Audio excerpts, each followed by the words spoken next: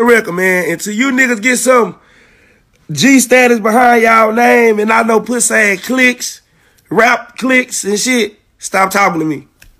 Stop talking to me, little broke ass, ugly ass nigga. You was a clown. You look like you roll that bowl and you popping Percocets. You need your skin dirty. You need to goddamn me. Get your shit together, man. Your skin all dirty and shit. Ugly ass nigga. You look like you drank beer. Teeth yellow than a motherfucker. Budweiser, beer, Four Locos drinking ass nigga. Get your skin together, ugly ass nigga. You ugly than a bitch. You a dirty yellow skin nigga. Get your ugly ass on. Boy, I look good than a bitch. I bet I hit your bitch. I bet I fuck your bitch. Yeah. I look good. Skin smooth. Your face, you got bumps all on your face. Herpes packing ass nigga.